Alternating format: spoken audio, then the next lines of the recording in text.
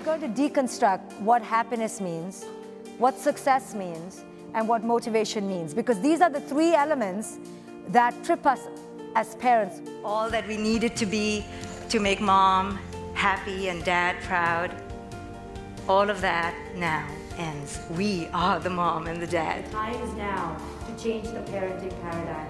You and I together, one of you and one of me. So you do everything to rescue a child, to preempt the pain, to coddle them against the pain, to obstruct the pain, but what you're doing is you don't realize that that pain could be the very most good thing in the world. We're not waiting anymore. So if you want to live authentically, the time to occupy authenticity is here. The gates are open. The sunlight awaits.